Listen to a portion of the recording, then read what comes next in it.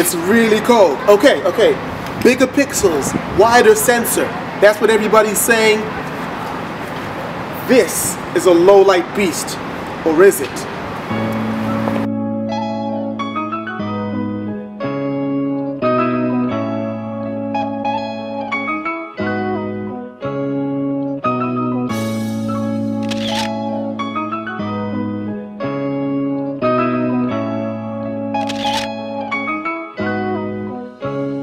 Okay, so what I'm going to try and do now is push this camera to its limits, because it's obviously great with the native camera, but sometimes to do great night photography you need a little help, and I've got an app called Slow Shutter Cam.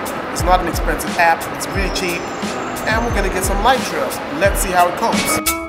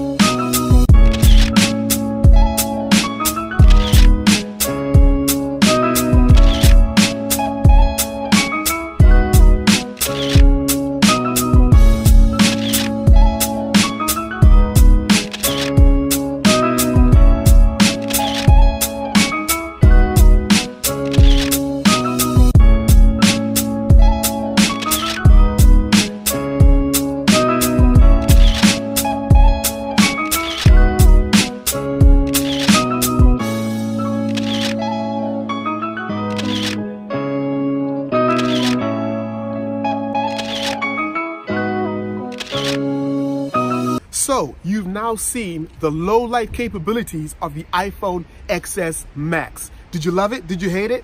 Well, I've certainly shown you ambient lighting, I've shown you neon lighting, I've showed you street lighting, I've shown you time lapses. What do you make of it? You saw how sharp or not that it was in the dark. You also saw how well it handles the darks, the dynamic range. Normally I would make it easy for you and just say, look, this is what I think, you should do this. But do you love it? Do you look at it and go, ooh, yes, please? Or do you think, yeah, maybe the next iteration? It's up to you.